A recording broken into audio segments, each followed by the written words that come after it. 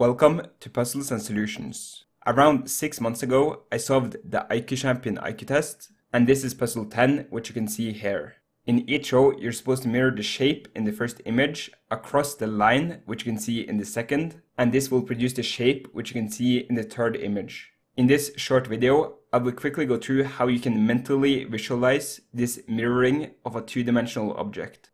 Let's start off by ignoring the two first rows. If you focus on the third row, this is the first shape.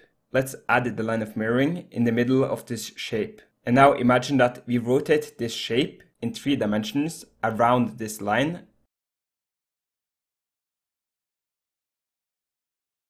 Rotating a two-dimensional shape by 180 degrees around the line of mirroring is always equivalent to mirroring it across the line.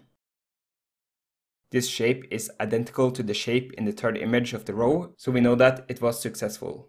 Let's rotate it back and focus on the fourth row. We have this shape and this line of mirroring. Notice that the line of mirroring is different, so we have to rotate the shape differently as well, like this.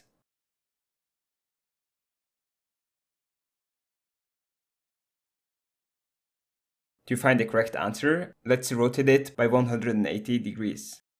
We see that this is identical to answer 7. Answer 7 is the correct solution. I think doing this rotation in your head is way easier than mentally processing mirroring of a shape. Before ending the video, let's rotate this shape back, remove the lines, and let them rotate freely. As always, I hope you enjoyed the video, and I will see you again in the next puzzle.